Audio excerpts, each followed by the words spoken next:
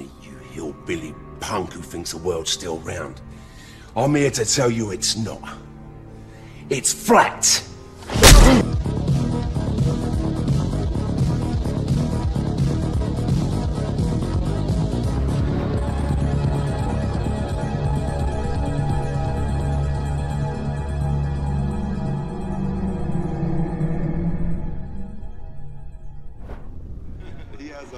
He's an interesting guy, man, and, you know, he believes it, so.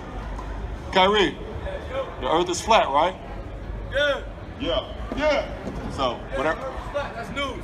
That's news. Here we go. Wherever you are, make it T-T-T. Truth Frequency Radio.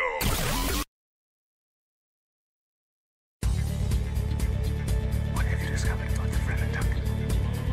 Tell me. Why haven't we heard from you?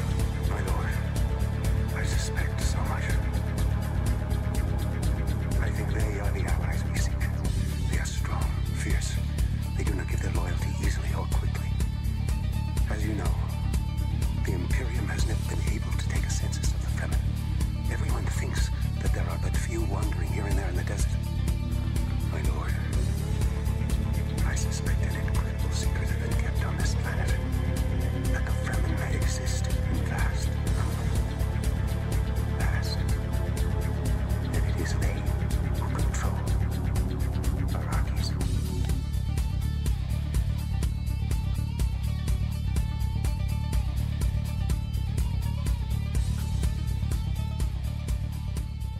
Broadcasting straight to you from a large spaceship, currently anchored over Raleigh, North Carolina, eagerly awaiting the 2017 International Flat Earth Conference coming this fall. Meanwhile, the Peanut Gallery is in a spaceship anchored over the Midwest breadbasket. Hello, everyone, and welcome to Strange World, where the truth is often stranger than fiction. I'm your host, Mark Sargent, the creator of Flat Earth Clues, which propose that all of us are living inside a Truman Show enclosed structure thousands of miles wide. Check it out at enclosedworld.com or just Google Flat Earth Clues. If you can't find it, well, you're not very good at computers, and Kathy Dunson is calling already. Hang on, let's see if I can add her to the group call without actually destroying this whole thing. Kathy, are you there? Kathy. What? Hey, Kathy, mute your microphone for a second. I haven't even gotten through the announcements yet. I know. Okay, bye. Well, no, not bye. Just mute your microphone. Done. Okay. All right. Anyway, for those of you listening to this on YouTube and you want to hear the show live as it happens, please go to Truth Frequency Radio for the latest schedule. Currently, this show is on Tuesday nights at 7 Pacific, 10 Eastern. And if it is not September 19th, 2017, then you're listening to a rerun or a reproduction or some sort of copy. Either way, if you try to call into the show, you'll probably get my voicemail. You won't be able to talk to me live, that just happens. Quote of the day from the Peanut Gallery is, "Be hesitant in accepting the claims of those who speak in the name of science. One must determine first whether that science is indeed the master or merely the tool of self-interest, self-aggrandizement, or political agenda." And that was by Dr. Adele Dreimer, who I do not know, but I'm sure the Peanut Gallery will clue me on who that person is. A couple of things before we pick up Kathy Dunson, because I'm sure she's going to be talking about the Big Money Challenge, not necessarily the Jeffrey Grubb Debate Challenge, which is just gathering multiple layers of dust. But let me talk about the Flat Earth Conference real quick. If you are not on the waiting list, you might not want to try because they're running out of tickets. As of right now, right as we speak, there are 7 general admission tickets left for the conference. And that's apparently the conference organizers have squeezed every last square foot out of that room. And they did what they could. So there are 7 general admission tickets left. Go to fe2017.com to find them. If you cannot find them, email me and I will send you the direct link. I can read you the direct link. It's actually eventbrite, brite.com/e/FEIC17/extra tickets/tickets, blah, blah, blah. But there are 7 left, and if those are sold out, fire off an email to me, and I will do what I can. Because there's a few people out there, statistics say that there's some people that something happened, like family emergencies or just their schedule conflict. They bought the tickets 6 months ago, like anything, and they can't go. And so I've been in touch with several people that cannot go. So if the tickets run out on the website, let me know, and I will see if I can connect you with those people. All right? Other than that, you're going to have to sign up for live streaming or go have some fun. It was going to be a party. So go down there, and you don't even need a ticket. Just get a hotel room somewhere and then hang out with us at the Embassy Suites and have a good time. One more quick thing, which is DITRH, otherwise known as Deep Inside the Rabbit Hole, is doing a billboard that's going up near the conference center. The GoFundMe is called A Stranger's Guide to FE Billboard. It's going to run September, October, and November near the conference. I'm sure it's going to be a big deal. All right. That in mind, let's bring on real quick. She's not a guest on the show, so don't get all excited or anything. Although she's popping her microphone, and that's a rookie mistake, and you hate to see it. Kathy, are you there? Yes. All right, Kathy. I have my own, little routine when we do our show on Thursday night on TFR at 8 o'clock. Or no, it's 9 o'clock. It's late. You're later. But anyway. Shameless plug by Kathy Dunson. But yes, do go on. That's all right. Okay, and I have a quote for the Peanut Gallery, and actually for Ms. Patricia. Why does everybody have a free... All right, what's your quote for the Peanut Gallery? See, I didn't think the whole quotes thing was going to be catching on, but apparently anyone that comes on now wants to give the Peanut Gallery a quote. And then... you're ready for my quote? Yep, do it. In ancient times, cats were worshipped as gods, and they have not forgotten this. That is from Terry Pratchett, and most all of us know that anyway, especially cat anyone that owns a cat, yes, knows that one. That's awesome. Yeah. That's good. Anyway, so I never do catch the show live because I'm not one that stays up very late, or I say that, but I do. I stay up all the time because I'm watching all the Flat Earth videos that I can't normally late at night, like Globe Busters and especially John the Morgile. I love to go to sleep watching John the Morgile. That just really works for me. John, if you're out there, please email me back. I want you on the show. Is that why the nickname was out there, the Snorgile? Or no, I hadn't heard that. But yeah, I have heard that from a few people, but I didn't know if it was because they can fall asleep listening to him or if it was something derogatory. I wasn't sure. It's peaceful. It's very peaceful. Oh, that's good. Yeah. Oh, by the way, I have a comeback quote from the Peanut Gallery, which is, "Facts are not science, as the dictionary is not literature." And that is from Martin Fisher. Very nice. He has some good ones every once in a while. It works. Yeah, I'm a real quote person, so I love to catch the quotes. So tell me, because you're on because you want to clarify something about the Big Money Challenge. Kind of add to. I don't get many contacts from that. I'm always hoping, and I check through my spam box and all of that just to be sure.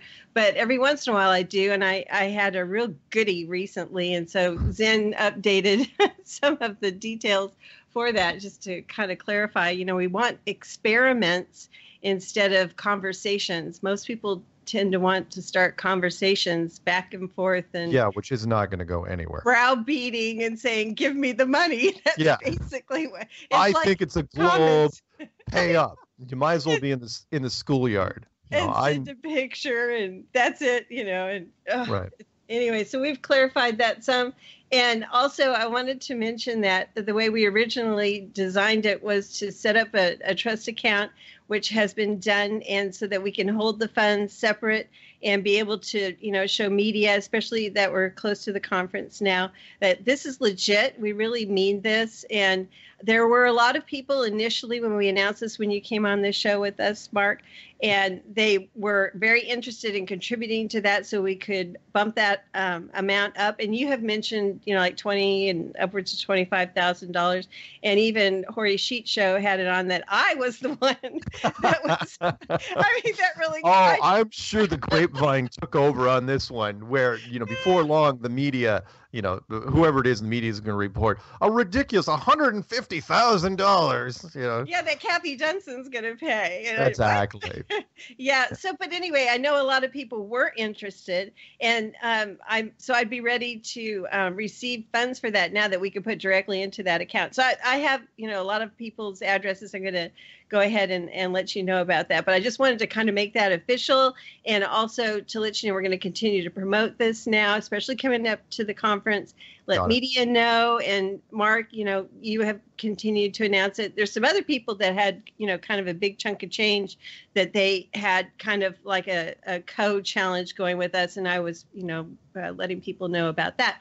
So I just want to let people know who were interested in applying for that. You've got to prove curvature, really, and you've got to prove that the Earth is moving, really. And there are, experiments. One was Michelson Morley, and Michelson, wasn't it Michelson, who was a Nobel Prize winner? And right.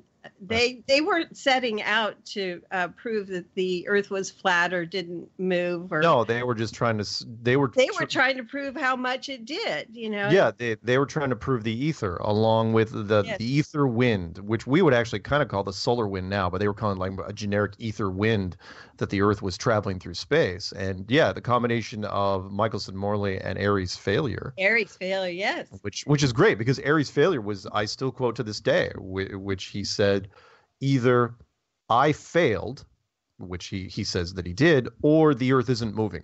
One of the two. And it's like, well, and he admitted that he failed because we all know that the Earth is moving, right?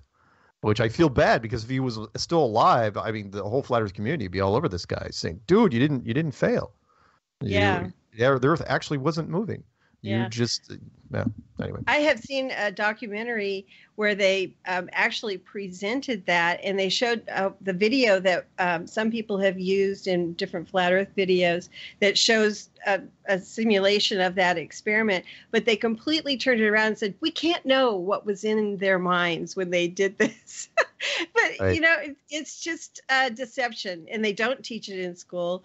So anyway, that's the kind of experiment that we're looking for. Sure. That would show us we're all wrong, the thing that we've been waiting to find out since Mark put out Flat Earth Clues. Oh, that's awfully nice. And to be honest, look, anyone wants to pony up and be on the line for this thing, I highly encourage it, because as you know, when I did that debate with Brian Dunning, it was last year, I think. He even though he is a fraud, and I don't like him because he went to prison for fraud. Yeah. He still had an excellent point, which is that he goes, as a scientist, he goes, you're never going to be able to prove it from the ground. It can never happen. You cannot prove, which was interesting. He didn't even go through different, he didn't hum and ha about it. He just paused and he says, yeah, you can't do it from the ground. There's no way. Even Neil deGrasse Tyson was one of the first people to say that civilians will never be able to get up high enough to prove the curvature. And so, yeah, which is why we've gone so long, which is why the Jeffrey Grupp Challenge is gathering dust. Yeah. Speaking of Jeffrey, we finally arranged to have him on a show, Zen and I, the next two Fridays upcoming. We're going to record and upload to video. We've been wanting to do that. He hasn't done anything in quite some time, and I think he's become ordained since you last spoke to him. You know really? How he is. He's always busy, getting another degree or... He is literally the biggest brain, physically the biggest brain in Flat Earth. He always has been. So that'll be coming.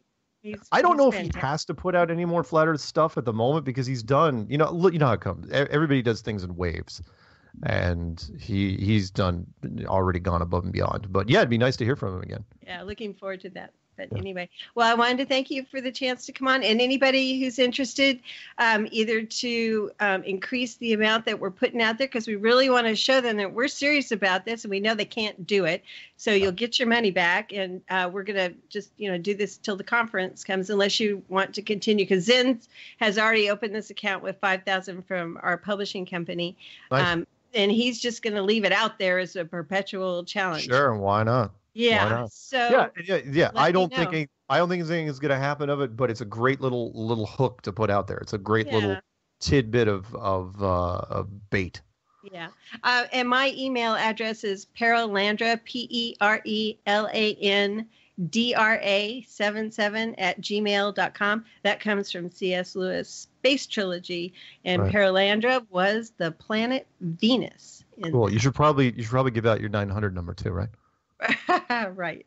Well, no, I mean you have one of those, right? Just one of those like those electric blue type things. No, I don't, Mark. No. Yeah. And the challenge information is on sacred. Jeez. Yeah, now I'm talking about our publishing company. No, it's okay. I wouldn't be embarrassed. Publish Christian literature.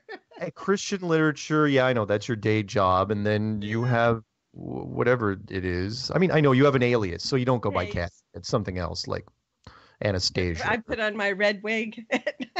Red wig. Nice. Well, I like red too, but anyway, I'm not that blonde now. Thank you. sacredwordpublishing.net, and the details for the challenge are there. All right. And I'll have to do this good. more often, Mark. No, it's good that you only got half flustered. Yeah. Well, anyway, it's my bedtime now, so.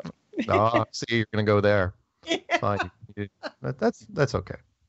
Okay. All right. Anything else before we send you off into? No, I'm good. All right. Hey, and I can't wait to see you. You're going to the conference, of course. Absolutely, we're going to be selling books. We decided we're going to rent a small moving van. So, because the gal that's our other co-host, Laurel Austin. Oh, I just have to say this. She brings so much stuff with her. She lives in Kansas City, and we went to Zen's for the Atlanta conference for the debate, and we had a car full of food and water and Herbalife and clothes and camera and her computer. She brought her entire computer. It was just an amazing thing for me to see this. So I suggested, let's just get a moving van, and then we'll bring all the books. And we've got these huge posters of the Gleason map and our different book covers and all kinds of fun things. And so we're going to bring a lot of stuff. And Jen said we didn't need a room. We could just sleep in the moving van. So what? You're not actually going to sleep in the moving van. No, but he did suggest that. He's kind of a funny guy. That is kind of funny because, there's people. As a matter of fact, there's a woman from England who already prepaid for her hotel down the street. So she's. Oh, we could lease out the moving van. You could. I don't know if it's going to get that nuts, although it might. You never know. It could turn into like a weird Woodstock thing where. Yeah. I've got a funny feeling that the police are going to get called a few times. So gather under DITRH's billboard, Nice. All right. Sing-alongs. For the sing-alongs. Oh, hey, I got calls coming in. I got to go. Okay. Thank you, Mark. Nice talking from you. And if you want, call in next week, and I'll just have you call in every once in a while during the opening. Okay. Yeah. Keep it flat. Okay. Bye. Bye. All right. Phone number to call in, and I know I've got some calls out here, Beverly Hills, North Carolina. I'll pick those up in a second. Phone number to call in is 720-897-6111. That is 720-897-6111. Or the backup number is 213-233-3998. And the UK number is, 44.203.393.2871. I don't know if there's, and if you want to call and just listen, and this is for D Marble and some of the other people, if you just want to call and listen on your phone, it is 641-793-7117. If there are any more numbers, I'm just going to ignore them at the moment. All right, let's pick up Beverly Hills, California. Here we go. Beverly Hills, you're on the line with Strange World. What's going on? Hey, Mark, it's Andy. You remember me? Well, I don't get a lot of calls from Beverly Hills, so yes, I do. I know, right? You remember me. I'm the one who always talks and brings up, the whole Copernicus and God and how that whole thing, played out. Right. Right. Can you hear me? I can hear you. Can you hear me? Cool. Yep, sure can. This is when I recommend people to grab their headphones. But anyway, go ahead. What do you got? You didn't have a show last week, did you? No, I didn't. I was in Houston with Patricia Steer. Oh, okay. Yeah. Oh, and you guys walked around the place and stuff? We walked around NASA and shot a whole bunch of footage. I suppose in a pinch, that night I could have done it from her laptop, but it was a long day anyway. I figured people would forgive me. Mm-hmm. So. Yeah, I thought I missed the show or something. Nope. I'm glad I didn't. Nope. I don't miss a lot of shows, but going down to NASA was totally worth it. Yeah, because we got a lot to talk about. I got my buddy. Sorry, you faded out there for a second. And it's now Ross. The what? Can you hear me? It's Ross. And Ross. Hey, how are you? I am good. How are you? Yeah. Oh, he handed the phone to you. That's what happened. No, well, we're kind of on a three-way type thing. Oh boy, is it going to get that sort of weird tonight? That's fine. We got two trucks. I'm not judging all God's children. What do you want to talk about? Well, I got a quick question for you. I was kind of thinking about the simulation model, right? And basically that, like, I was wondering if the moon and the sun could possibly be some type of transformer that was projecting onto a 2D model, creating the 3D reality. Is that a possibility? Been listening to a little bit of Eric Dollard, have we? D-O-L-L-A-R-D. Yeah, very intriguing man. And yeah, the first time I ever heard him talk out of his car, which apparently he uses out as a lounge chair, it gave me chills because the way he was talking, there wasn't just conviction. It was like, oh yeah, it's not just him. It's like a lot of people know this, but they're not going to talk about it. I saw that too. I was freaking out when he said that. I was like, what the hell? Yeah.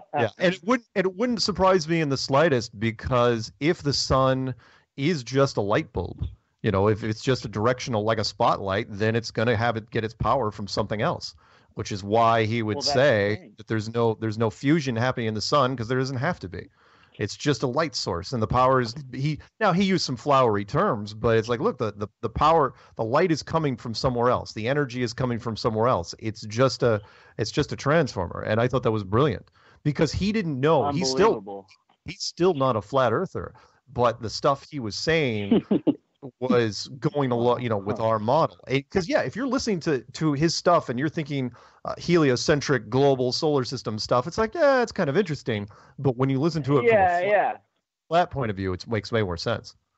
Exactly. That's what was kind of getting me. I was thinking, like, oh my God. And like, the mainstream simulation idea, I mean, it's really there. I mean, at least it seems like it's there from, like sacred geometry and all these types of things. So, I definitely think like maybe the moon has something to do with it, as well. It has its own light source, I don't know. Yeah. No, I totally believe that the sun is its own light source, and the moon is its own light source. It when you look at look at the temperature variations, again, anyone who's listening to this for the first time, look up flat Earth moon temperature. It is a fascinating subject where the moon is just a big nightlight. And it's generating its own light, and it's a cooling light, and we can do it now. In universities, it's called a cool laser. So yeah, good stuff. What else? What else? I have a question real quick. Yeah. This is Andy. Are we sure that 8 inches per mile squared is definitely the equation for finding the curvature? Are we sure of that? I can actually bring that up 100%. It's mainstream's number. We didn't come up with it. We didn't invent it or even reinvent it. It's not perfect. It's not perfect, meaning it's 8 inches, give or take.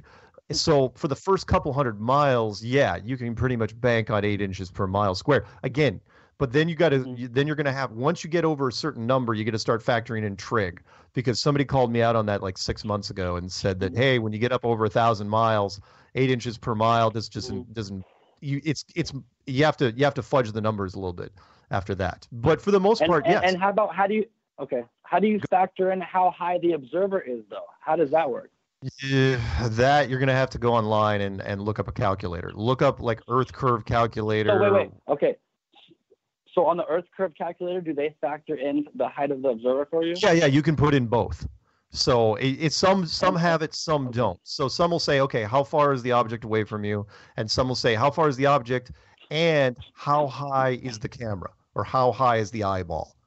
So right. Is the Earth curve calculator a mainstream tool that was put out even before Flat Earth became really big? Oh yeah, it's been there. So how old is it? That's their own thing. It's been there for years and years. As a matter of fact, if you want to have fun, and I got about 2 more minutes with you guys, just so you know, because then we're going to break. Which is look up the website you want to look up that really gets into this in depth is World Record or Long Distance Photography. Look up some of those websites and those are mainstream sites. I showed that picture to my uncle, and he's like, oh well, this is like what they're always saying, these Globers, or they're always just like, oh well, look how high up that he's taking a picture from, you know? Oh sure, but eventually it's a tougher argument because you're not shooting over water. For me, that's why I always reference water. That's why I go with the water. Yeah, always. Go with the water. It's like, look, the lighthouse is 60 miles away. So. Well, 1 second. The bottom line here is if you had a strong enough camera, a lens, you could zoom to China. That's the bottom line here. Is that the bottom line? Yes, but there's a condition for that, which is you can do it, but there can't be any atmosphere. Because remember, you're not refraction. You're breathing oxygen. Yeah. You're breathing 1 part oxygen to 4 parts nitrogen, which is basically just a soup. And at about a couple hundred miles, the visibility be so obscured it doesn't matter anymore. It's like looking through a swimming pool. So, but yeah, if there was no atmosphere, you could look from California to Japan. I have no doubt. I mean, yeah. Because I keep hearing these people say that. I'm like, you really can. If there was no atmosphere, but the argument kind of loses ground then because it's like, well, how we can't take atmosphere out. So anyway, I got 30 seconds. What do you got? Any closing remarks? Hey, Mark. What? Okay, so what do you say if someone says, it's going bobbing up and down with the waves? You know what I mean? So it's not really flat. Look up a thing called Fata Morgana. FATAMORGANA. It'll go into the whole distortion thing. And that is, there's a certain... All of it is perspective, isn't it? It's not just perspective. It's also some distortion that happens because of the water. Hey, music's going. I got to let you guys go, but thank you, Beverly Hills. If you want to call back in later, you can, but I've got like 6 people deep already. Thanks so much, man. All right, talk to you later. All right, bye-bye.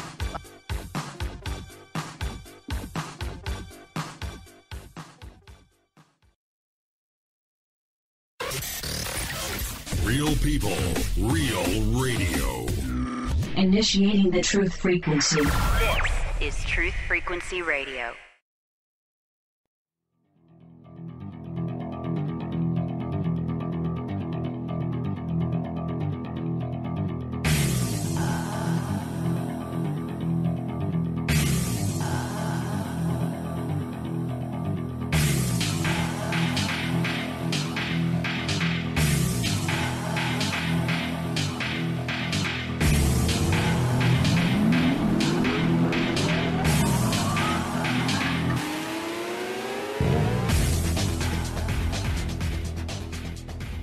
Welcome back to Strange World Part 2 of 4.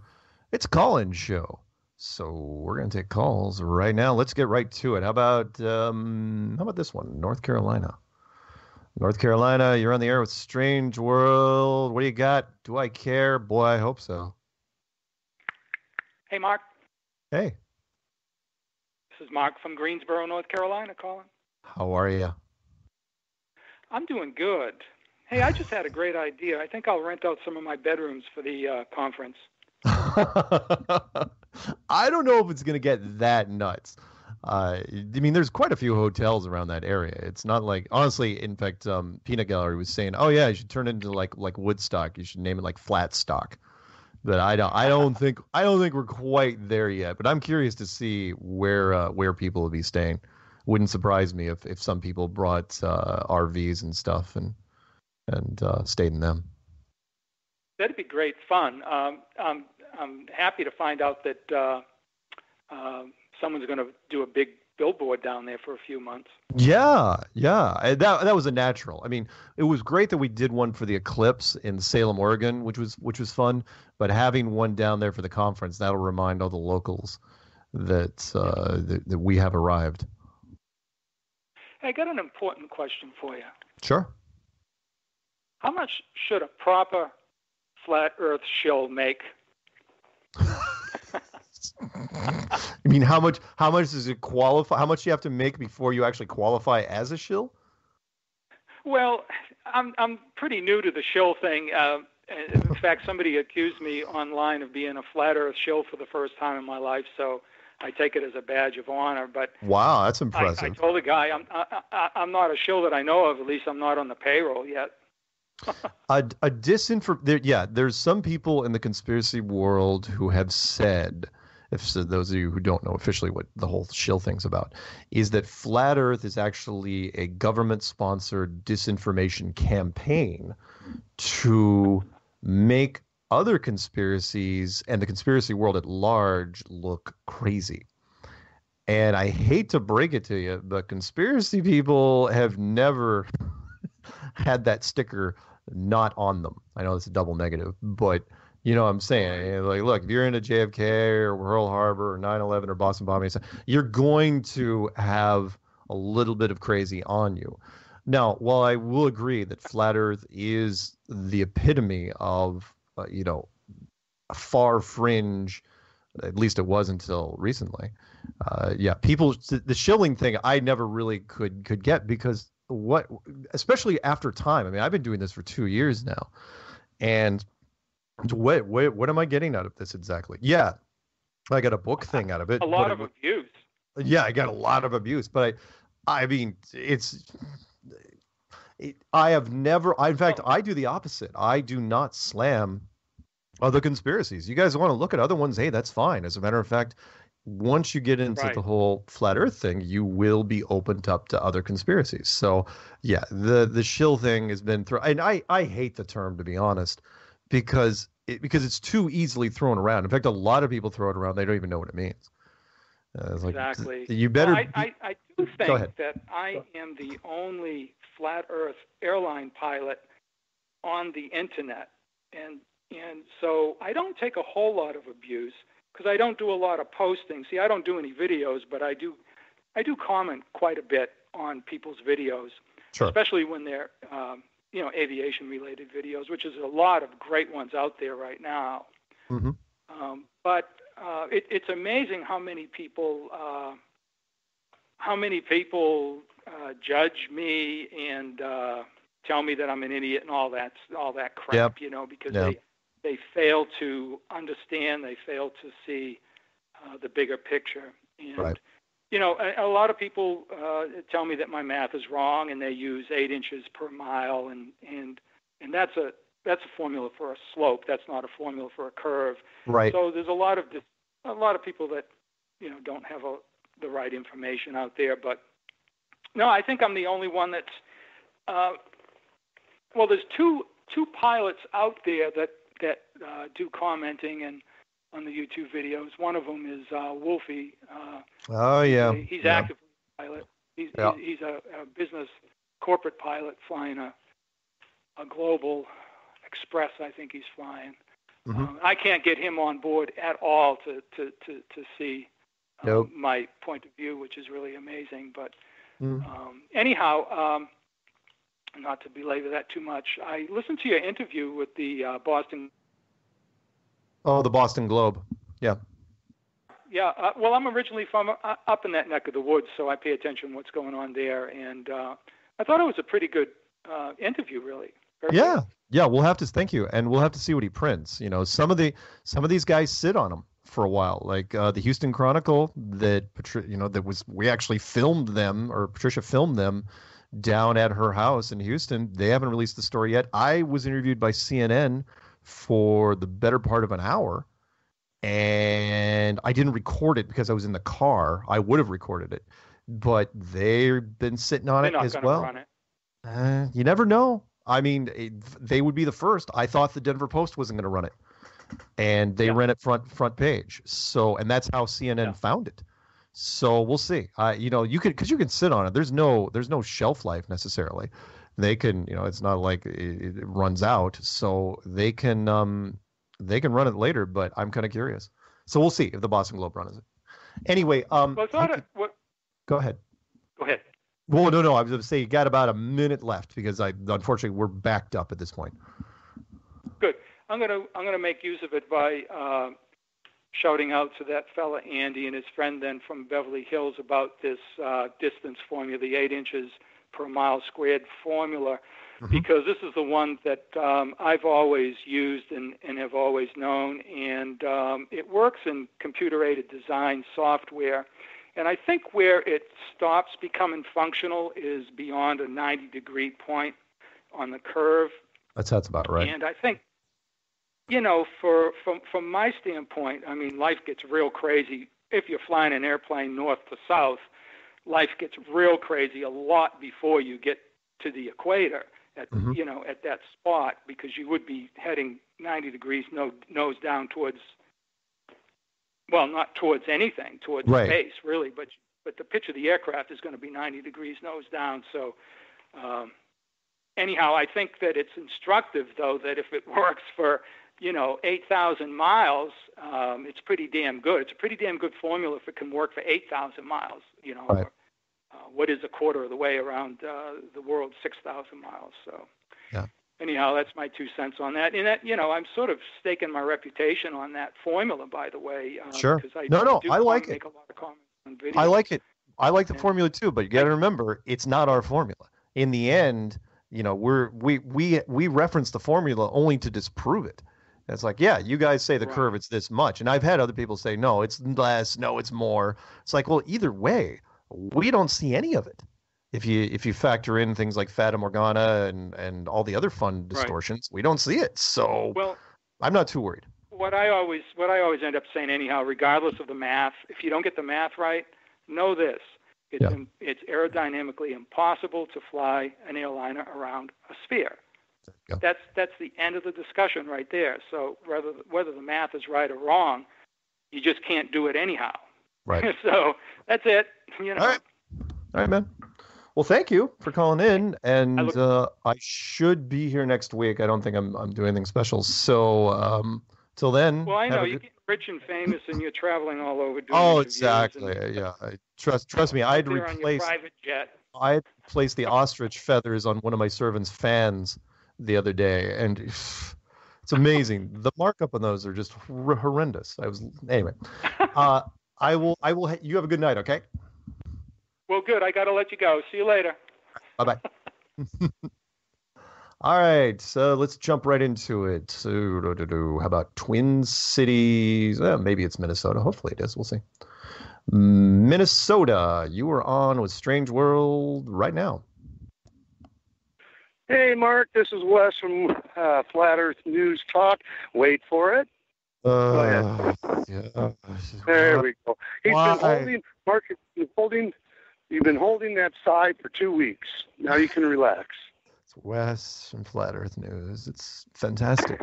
So glad that you called. Hey, anyhow, I did get I got a article that I got from the Peanut Gallery earlier tonight, and he was just wondering maybe you may or may not have gotten it from him. I don't know.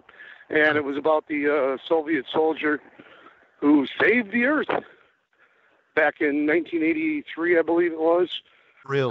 They had on their radar that missiles were heading, and the guy did not send it up the line, mainly because he didn't believe it. And good thing he didn't, because what happened was the satellites were receiving a reflection from the sun. That's the story they put out? Apparently.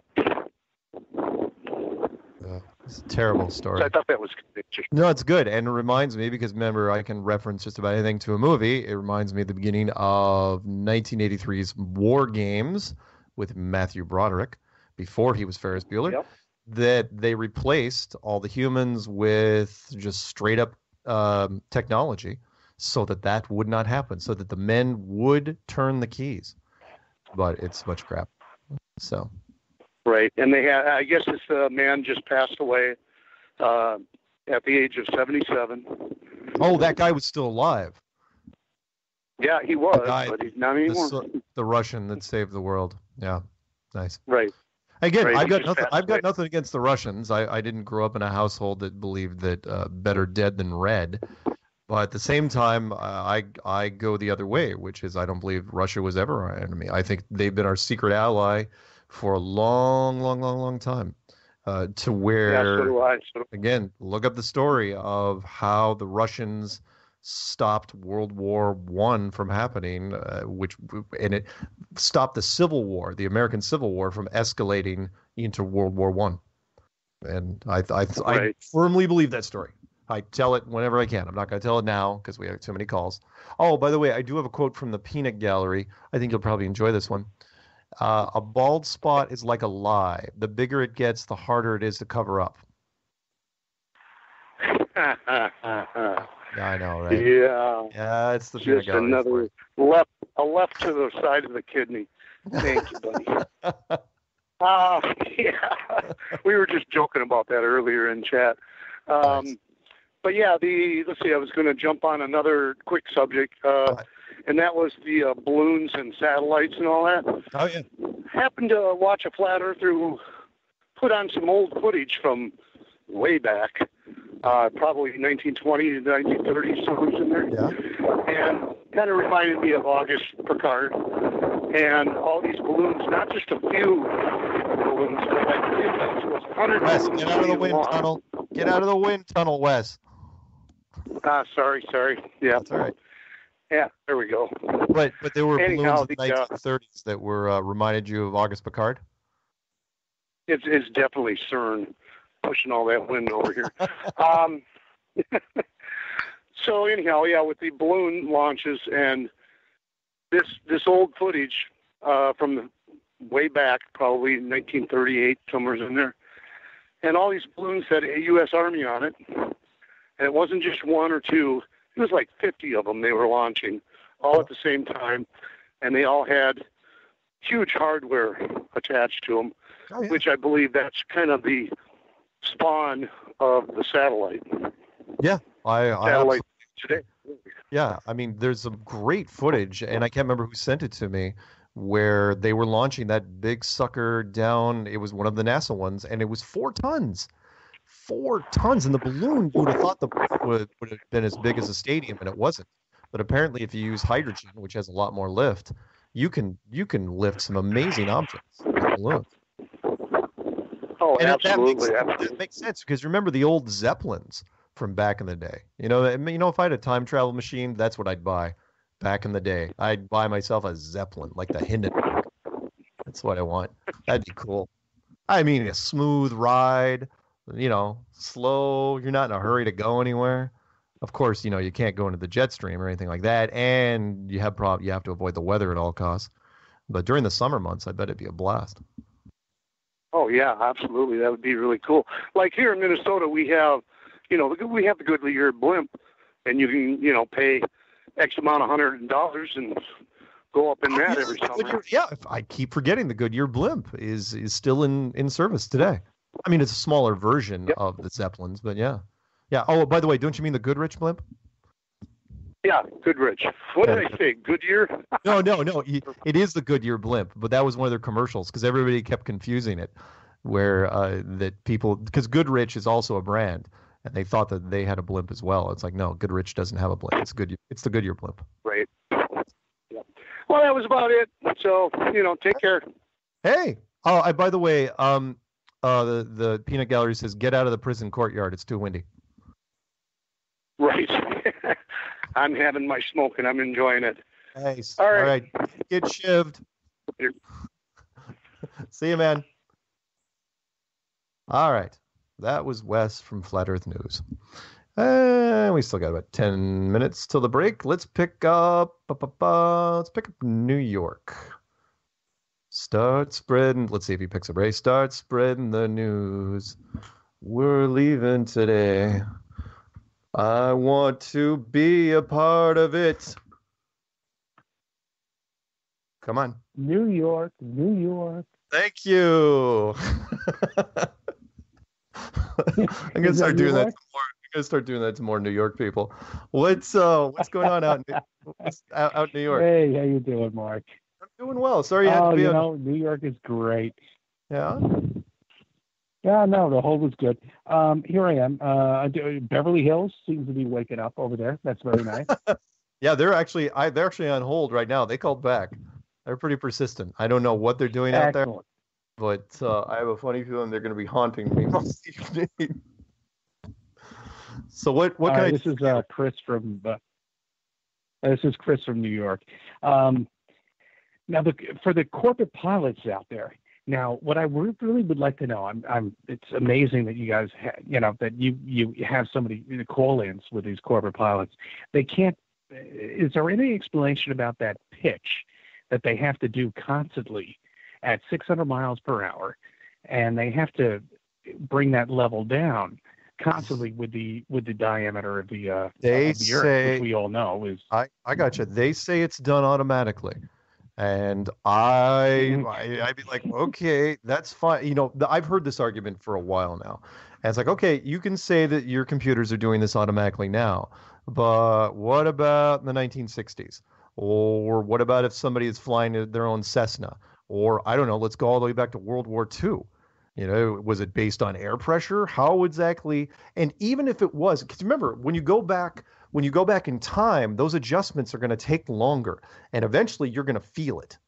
Where your older pilot's going to be like, yeah, we noticed the nose, going down every once in a while, because, and people keep forgetting this. It's like 8 inches per mile squared doesn't seem like a lot, but if you're traveling at 600 miles an hour, you're having to keep that nose down.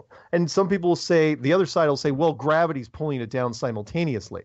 I'm going, okay, it's like, yeah, but okay, you can't tell me it's perfectly balanced, because either you're going to have to adjust it a little bit down, or you're going to have to adjust it a little bit up all the time, depending on the type of aircraft. So yeah, you got a good point there. And that's my point. I mean, there's no way that aircraft is able to do that. Either the gyroscopes have already been able to prove that there's absolutely no mechanical substance inside of there. I mean, it's ridiculous. Now, one other thing, I really enjoyed Patricia and you out there with that. That was a great video, by the way. Well, thank you. Okay, that really was. Thanks. I crank it in my car and try to wake people up with that, but still, here in New York, what are you going to do? Yeah. I mean, it's just, and the pick of the Earth is, people have to wake up about this, because there was only, here we are, flat earthers. There was only one pick taken in 2015, and the last one previous to that was in 1972. Exactly. And the way. I mean, really, it's ridiculous. Yeah, 43 years. It's 2 generations. Yeah. Absolute nonsense. Yep. Yeah, I agree. And then I heard about the Mandela. Go ahead. Sorry. No, go ahead. There's a little delay. No, go ahead. The Mandela effect. No, there's a delay. Yeah, and then I heard about the Mandela effect with you. I heard you say Good Wrench. And I was like, no, this is Goodyear. Well, I'm old enough. Well, I've got a heck of a memory for media, and I remember the old Goodrich commercials, which that was the joke when you wanted to make something look. Right. It's like, hey, look, it's the Goodrich blimp. And people, because they remember Goodyear, they think, oh, well, it's, even though in their head they probably remember Goodyear, they look anyway, because why wouldn't you? So. Yeah, exactly. Yeah. But you know what, Mark, thank you for taking my call. You're doing a great job, and I just want to wish everybody out there, flat Earth all the way. Right, give a couple of shout outs to what? Go ahead. Oh, yeah, Zulu One out there, see how he's doing. I'm thinking about putting something here in Westchester County. All right, so if anybody out there in Westchester County wants to get in contact with me, give me an email. Let me know. Yeah, shoot, list your email real quick. Your best one. All right, I give my main email, CACONNELL101 at AOL.com. Cool. AOL, old school. I used to be a forum consultant for him. All right, man. You have a good night and stay flat, okay? All right, you too, Mark. Thank you. Bye-bye. All right, let's pick up one more before the break. Beverly Hills will probably have to wait until after the break, but let's pick up Alhambra, California. Here we go. Alhambra, California. Hey, what's up, Mark? This is Josh, the Uber driver from California, bro. How's it going? Hey, it's the Flat Earth Uber driver who decides he's going to indoctrinate people while he drives them around. Yeah, and you know what? I've been sharing that time with Candy and Mark every now and then. Yeah, Zulu One. I saw that. They're fun bunch, aren't they? Yeah, it's a real interesting ride when all three of us are talking to the passenger. Quite interesting. I bet. Yeah. As a matter of fact, one of the passengers, we were talking about it yesterday. Actually, one of the passengers really threw me for a loop when she mentioned them selling real estate on Mars through Groupon. Right. Yeah. Well, I mean, they've been doing that for a long time. I mean, they've been selling stars for decades. As a matter of fact, I have an old printout from Pan Am, when Pan Am was Pan America, when they used to be an airline, because they were at the top of their game when the moon program came out, and they were selling they weren't selling, they were taking pre-reservations for moon flights for civilians in 1969. And had had the space program advanced to a certain point, I am sure they would have billed people for it. Although in the 60s it would have been pretty cheap by comparison. But it doesn't surprise me. Again, just another beat of that you're on a globe, which is, nobody's going to do it. Nobody's going to buy real estate on Mars. But the fact that you're thinking about it means that, Mars is real. Therefore, the globe is real. Therefore, I'm in a heliocentric model. So it's a good story. Of course, it fits the model. Yeah. Doesn't surprise me in the slightest. It's just one notch below. There's a face on Mars. So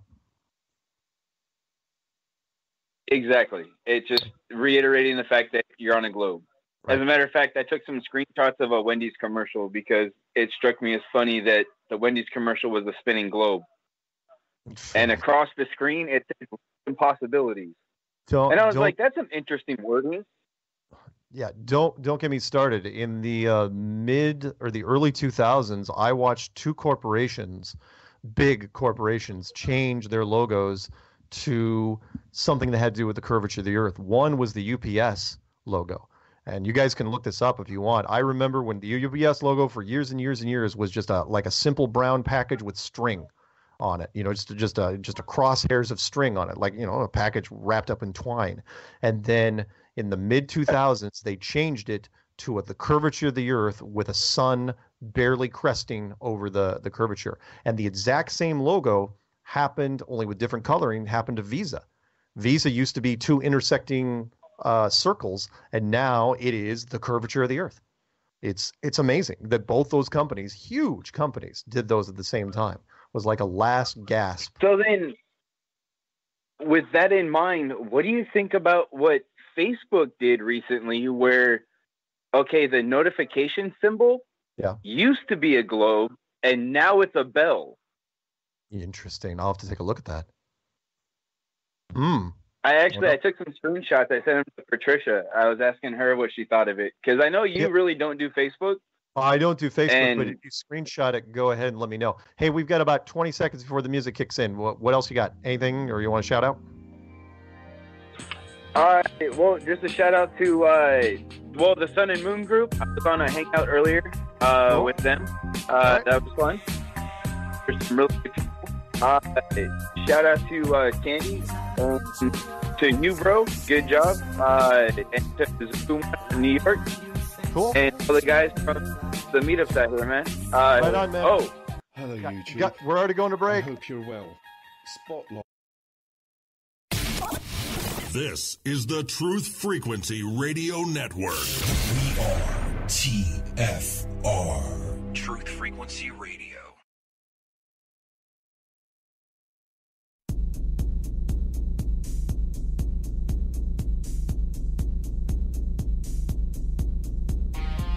Major Kong. Primary target the ICBM complex at Laputa. Switch all receiver circuits to CRM discriminators. What's cooking on the threat board? Nothing. Alright, tell you what you're gonna do, old buddy. You're gonna give Elmo and Charlie a flash, man. Bump everything up to condition ready to stand by the core on your back. Major Kong. Major Kong. Hey, what about Major Kong? Clear and plain and coming through fine. What about It's great to be fine. What about Major What's happened? You see the string in my leg, Scarry. What about Major I never told you. Hey, what about Major Kong? Welcome back to Strange World, where the truth is often stranger than fiction. This is part 3 of 4. And before I pick up, looks like Texas and then probably Beverly Hills, I want to make a quick correction. The Peanut Gallery pointed out to me that the old Visa logo was not 2 circles. That was MasterCard, the red and the orange circle. Visa was 2 bars, one above and one below, gold and blue.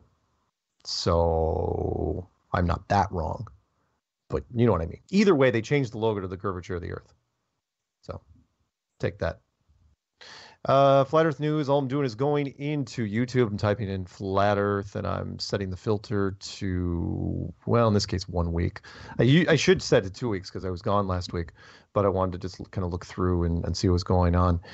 And the quick thing I want to note was when you type in Flat Earth and you're not filtering by 1 week, you're sorting by an upload date, we broke 19 million today, which again is a new high, that superseded all the other highs before this. Because remember, we weren't even at 1 million, not even close, back at the beginning of 2015. And now we're at 19 million. So this thing just keeps getting bigger and bigger and bigger until mainstream finally cracks.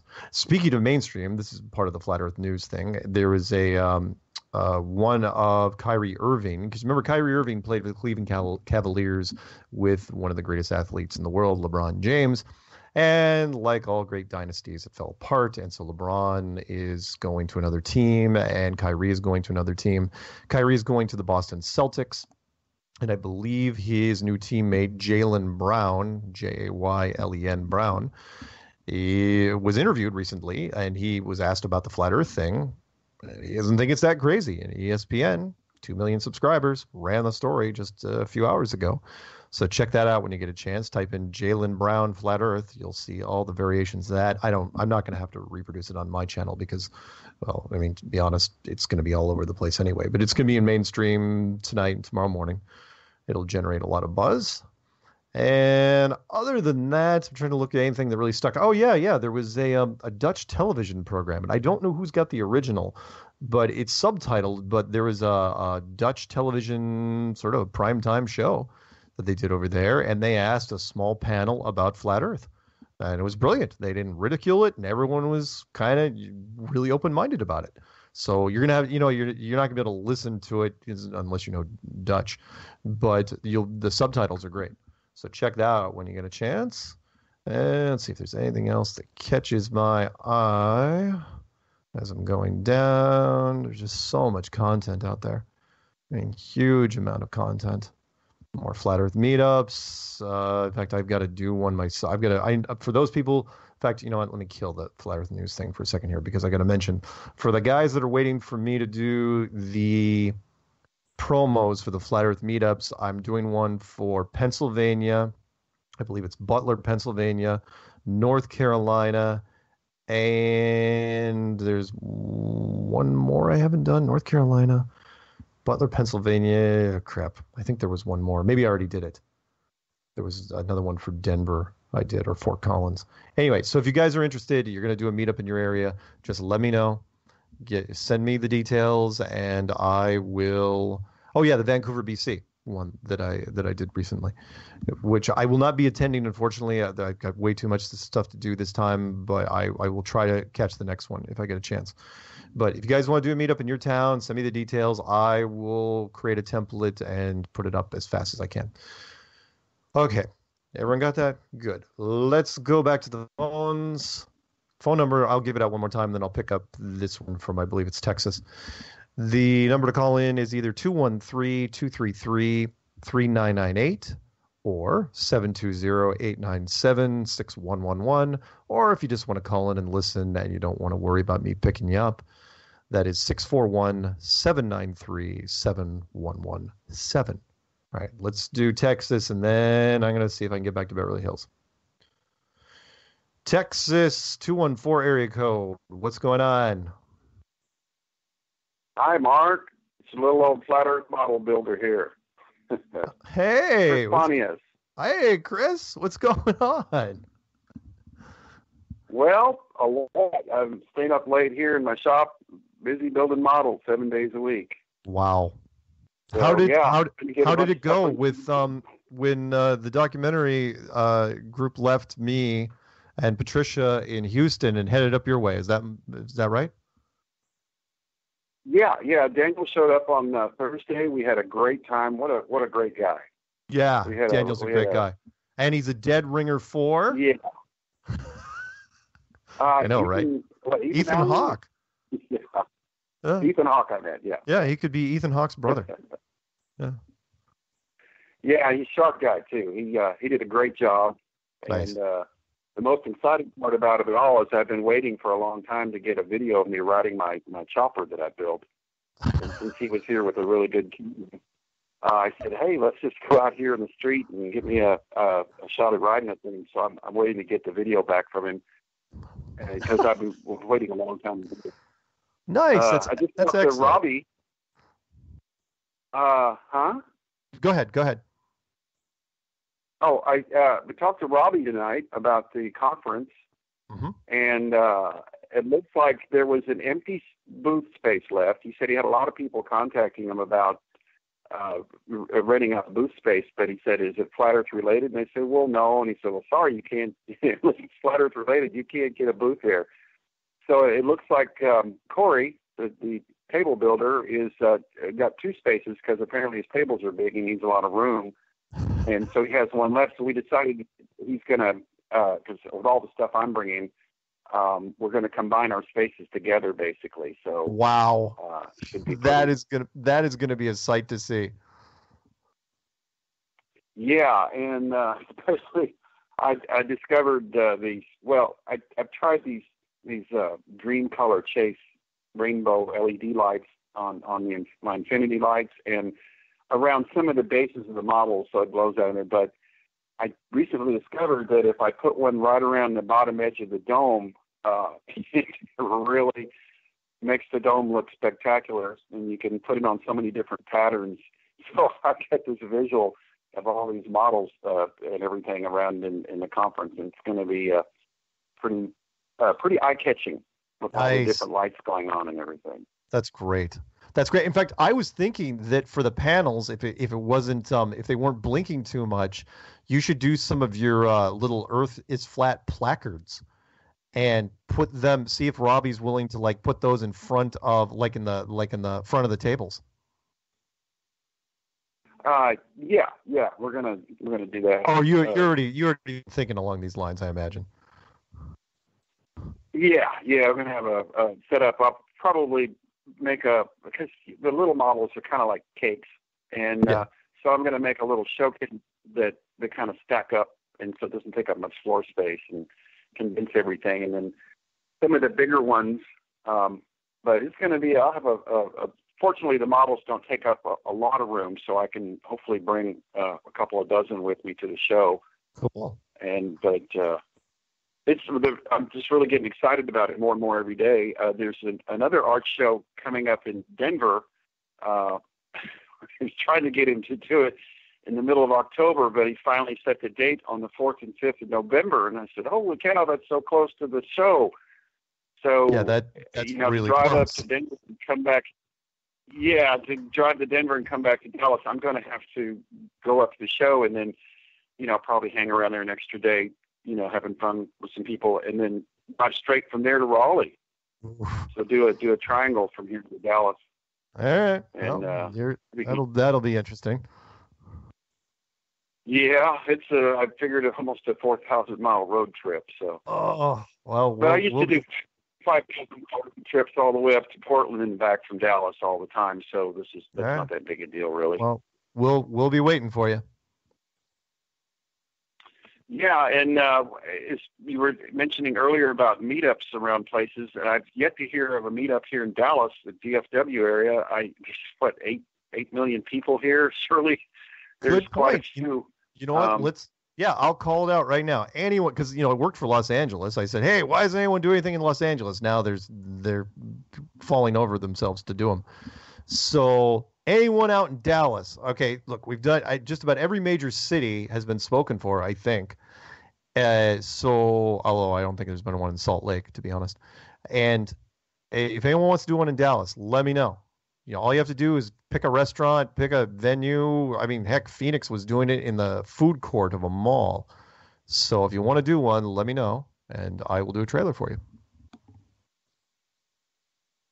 Cool. And after the conference, probably around the first of next year, I'm looking forward to maybe putting together an art show, a music art festival here in Texas somewhere.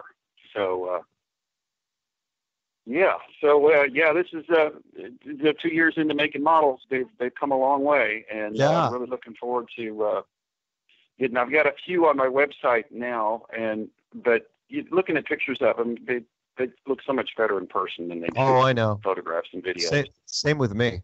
I look horrible on film, and yet in person, I'm not that bad. Well, I'm getting used to it. I've always kind of led a solitary life, and then having these interviews and all. I'm starting to get used to it now. I think you're getting to be a celebrity. Go, no, please, no. Oh yeah, you wait. But it'll be fun because the models are eye-catching. People want to know who the creator is. So you may develop a following before it's over. Yeah, we'll see. I'm just having fun with it. Cool. But anyway, it's nice talking to you, Mark. I'll let you get back to your callers, and I just looking forward to seeing you soon. And keep up the good work. And I'll talk to you later. All right, man. Have a good night. You too. Bye-bye. Bye-bye. Okay, we're going to pick up Beverly as the Peanut Gallery. Yes, thank you for sending We Are All Mark Sargent, that wonderful graphic where literally, and now I have to say that DreamWorks is sending me cease and desist orders. Even though I look pink in that, it's just a pink version of Shrek. That's what's happening there. All right, I'm going to pick up Beverly Hills. I'll give Beverly Hills 5 more minutes, and then I will pick up New York, another New York, 845 area code. So give me a second. Beverly Hills, I know who this is. What's up, man? We're back. I figured, and I kept you hanging on long enough. So I'll give you 5 minutes. What do you got? Hey, let me ask you a quick question. Have you seen the video of the underwater, underwater lakes under the ocean in Mexico? Like half a mile down. Yeah. What in the hell? What? Yeah, that was one of the freakiest things you'll ever see, where it looks like, if you didn't know the context, it looks like a dark colored lake, but you realize it's like that can't be because they're already underwater. So what is this dense field of water down there that they were saying that when they used the submersible, they could not punch through it. They could not. It bounced up. Yeah, it bounced back. Yeah. I do not. Yeah. Seen it. Peanut Gallery saying it's salt density, but I think that's I think that's they said they were living off methane gas, and they weren't surviving off the sun's energy at all. They weren't using the sun's energy to live. Wow. I Could don't. that be the Bible description? Is the Bible correct here? I mean, my goodness, they say the water's above and the water's below. Above, the water's below. There's been the Christian community inside Flat Earth is huge. It's really, really big. It has to be. Yeah, I went to a biblical debate down in Atlanta, and it was really, really big. I mean, it's very serious, because if you're a Bible literalist, when you apply Flat Earth to it, you can't get away from it. The only verse the globalists have is that they'll throw at you is Isaiah 40:22, which is he who sitteth upon the circle of the earth. And Bible literalists are real quick to jump and say, circle is not ball, it is not sphere, it is not. Yeah, exactly. It's a misinterpretation.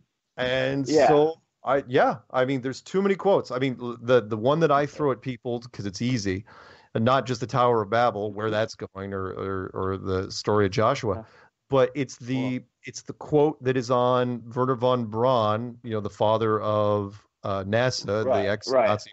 The quote that's on it's just a verse on his headstone, which it says Psalms 19:1. I had to look it up, but the verse says, and the firmament shows his handiwork. That's Psalms 19:1. So why there you go. I mean, why is a rocket scientist reaching out from beyond the grave saying, "Oh yeah, by the way, it might be a closed system"? Why would he that's right. On his tomb. You're talking about. Right. One more thing, really quick. I mean, I'm convinced. One more thing, because we only got you so long. Have you seen that video of the center of the Earth, the vortex? What in the world? You saw that, right? I've seen it. There's this vortex. I don't know if it's real. You mean the one, the big hole in the ocean one, or it's like in the the supposed center, like I guess over North Pole. The North Pole. The bullseye. The bullseye. It could be tied to one of the two stories. One, of course, is 1926 Admiral Byrd's mission, where he flew up there in a really rickety plane, and supposedly went inside and did one of those journey to the center of the earth type things. But the more interesting story. Did you see the video? I don't know if I've seen the video. Dude, there's a video out there. All right. Vortex them down. Tell you what, email it to me when you get a chance. I get emailed a lot of stuff. I think I would remember this one. That's fine. Absolutely. But the other story. It just shocked me. All right. Well, how old is it? It's been a while. Honestly, it's been up there. I don't know. I looked at it maybe 6 months ago. I mean, all right. Find it, email it to me. I promise I will take a look. I will give you I hope it's up there. Hey, Mark. Yeah. Hey, Mark. Yeah. Hey, it's Andy. Has there ever been anyone who's put forward like a stack theory, how our waters below could just be the next stack below us is waters above, and oh, sure. You know what I'm saying? Like our waters above could be someone else's waters below, and that's the kind of simulation we're in. Well, yeah, remember that what we're breathing here. I never heard of a stack theory, though. Well, I've heard of it, but You've heard of a stack theory? Look, it's not in those words. Think of it like this: they have that in other religions. I've seen it. The waters above. Oh yeah, it's part of this is going to take too long, but let's put it this way: the waters above and the waters below it could be easy enough to explain, because there's lots of people that have said, is it possible that there's an entirely much larger ocean that's above us that's just being protected by a barrier? In fact, Rob Skiba, when he drew up his model, he was saying, oh, by the way, the Peanut Gallery sent me that video you're talking about, and I will I've seen this, but I will take a look at that again. You saw that? I have seen it. What do you think it is, Mark? What is that? If you've seen it, what do you think it is? Well, I don't think it's I've never seen it. I don't know. It's a sketchy shot. It's a sketchy shot, okay? It's okay. But it's not like I just started waking up people in the middle of the night to show it people. Right. I'm sorry. Right. hang on. The waters above and the waters below. Rob Skiba, if you want to look up something interesting, he drew up a model where he said, if you were going to make an enclosed system where we were on the flat part and then you had a dome, he goes, the ultimate safeguard would be to put it underwater, to put something underwater. That way, if whoever, the monkeys or whatever were down here, we figured out a way to get out. You crack the edge of this thing, and that's it. That's your ultimate safeguard. Where it's like, oh well, they're just going to drown themselves anyway, so no worries. It's a great little security measure. So anyway. Well, they talk about flooding through the actual, the rift. They opened the rift and the water came through. Anunnaki, anybody? The Noah's flood story wasn't just rain, because you couldn't generate. The rain has to come from somewhere. You had to have extra water. In fact, the Noah movie that came out, a couple of years ago with Russell Crowe, right, and Trevor Connolly, I think, or whoever else. There's other people. This guy knows everything about movies. Just so you know. I try. He's like a movie Well, but I mean, when they opened up all of a sudden it was like the water was coming down from the skies, and it had nothing to do with clouds. You could tell the water was coming from somewhere else. So it's an interesting concept. But anyway, I will watch the video. Any parting shots before I pick up New York? Okay. One more. Hold on. Let me ask you. Andy told me you think that the solar system's in the dome, or is it outside? Is that not the ocean outside, and the planets are these ocean objects? I believe all the planets and the stars are just one part of a planetarium. That's it. Now, are they sitting? Could they be holographic projections sitting inside a fluid? Yeah, possibly. I mean, the cameras are interpreting it a certain way, but I believe no different than what we do in a planetarium, that the stars and the planets are just part of the projection system, and then the moon and the sun are their own projection system. You don't need to put a solar system out in the distance. It's all going to be simulated anyway. Okay. So right. So yeah, you believe it's actually projected the moon, like I was saying. Okay, great. If I had $1 billion to build a planetarium, how would you do it? You'd do it like we do it now, only you use some better tech. Are we on a flat, like you think, infinite plane, or is it kind of this igloo model of 1, 2, 3 different places? Yeah, have you seen those old maps and there's ways out? What is? As far as, I don't like to use the word infinite, only because the mind cannot physically get around that word. Sure. But do I think there's other pockets besides ours? Yeah, you bet. You bet I do. But I think they're all domed in. Wow, that is awesome. Like us out, because let's face it, we're, guys like you're dangerous. All right. That is unbelievable. I mean, it really is hard to fathom that. I have heard people have gone to it. There's been notes that have been found. They never showed up. I know. Anyway, hey man, I hate to do this to you. If you want to call in during the fourth segment, you can try, but I got to let you go for tonight. Thank you so much. We're your unofficial guest of this. Yeah, exactly. Thanks, guys. Talk to you soon. Thank you. All right, Bye-bye. see ya. All right, let's jump right to it. Mark from New York. What's going on? Hello there. How are you this evening? You've got such a deep voice. It kills me. Hey, man, your last caller was awesome, man. And I'm jealous. I feel like I should have had a three-way and had somebody else on the line with me. Oh, yeah. That was awesome. Beverly Hills? Yeah. Yeah. Oh, every once in a while that'll happen. Cool. Usually what'll happen is someone will be watching some videos, and then they'll show them to their friends. It's like, we got to call this guy. And then they'll just put me on speakerphone. And I've taken those calls. I'm not even at the show. I've been the best one. I think I was talking to a group of like 7 or 8 people in a room, and it was tough to figure out who was who. It was difficult because they were all so excited.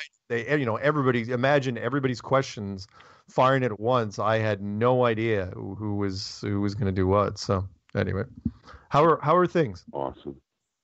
Not bad. Hanging out on the back porch. It's gorgeous out. I could actually see the stars. It's like 70 degrees. Very strange for September in New York, but it's beautiful. I was actually getting a tan 4 days ago. Oh, really? I'm up in Seattle, mind you, and I was getting a tan. What? Nice. How's that happen? You know, you can people can say that climate change isn't happening. Oh no, I can assure you, my friends, it is happening. Yeah. There's no way like they they tan in the shifted. middle of September in Seattle. Yeah. I mean, Seems like summer's later, lay out that winter's long. later. I was gonna die. It was that warm. Yeah, today was hot out. Yeah. For sure. I was not enjoying work. And I was wearing shorts, but it was just like, I want to go home. It's hot. I didn't want to deal with it. Nice. Tag, I have a quote actually for your first caller. I'm Okay. sorry I forgot her name, Paralandria. Yep. But I thought this was funny. Kathy. Of all God's creatures, there is only one that cannot be made the slave of the leash. That one is the cat. If man could be crossed with the cat, it would improve man, but would deteriorate the cat. You know who that was? Oh. Mark Twain. That Apparently, makes sense. he was a cat lover. I did not know that. I am a fan of Yeah. Mark Twain, as you know. My favorite book of all time, which is one of his last unpublished works, which was called Mysterious Stranger. Yeah, he's that man is definitely deep. Yeah, I have He's not just some. I have a quote for go. you, and then I've got like 45 seconds until the break. Okay. The quote is from the Peanut Gallery. The important thing in science is not so much to obtain new facts as to discover new ways of thinking about them. And that's from William Lawrence Bragg. Nice. And I have a quick, since we only have a couple of seconds, I have a quick one for him. Unknown author. Okay. Knowledge is having the right answer. Intelligence is asking the right question. And the reason I bring that up was because of that Kyrie interview where they were just insulting flat earthers relentlessly. And it's like, oh man, we're not idiots. I've met maybe one, I'm not even talked to maybe like one person who really was like, wow, that guy's a dummy. But, I mean, everybody's pretty level-headed here. I know. I know. just- And that's when I the find it people amazing. show up to the conference, they're going to see the same thing, which is, look, they're just normal people like you and me. They're not tinfoil hat wearing psychopaths. So it's gonna be a fun time. Ooh, that's the music. So hey, say goodbye, Mark. Yeah. All right. Hey, and everybody, if you can, watch some more Rick and Morty. I've been seeing all kinds of hidden stuff in there. It's pretty interesting. Okay. See you later. All right, man. All right.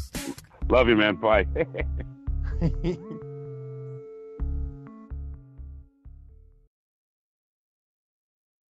This is Truth Frequency Radio. No hate, no hype, no fear. Real people, real radio.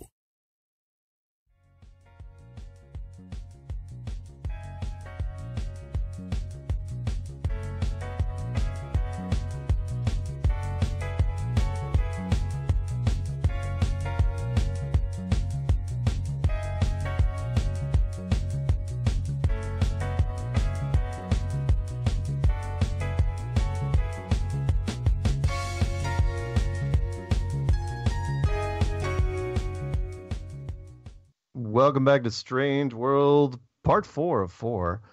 And yes, that was Joe Jackson stepping out from his album Night and Day. And I got to give the Peanut Gallery credit because he actually mentioned something that caught my eye during the break. He goes, now sing Joe Jackson like William Shatner sang Rocket Man. And I was going, you know what?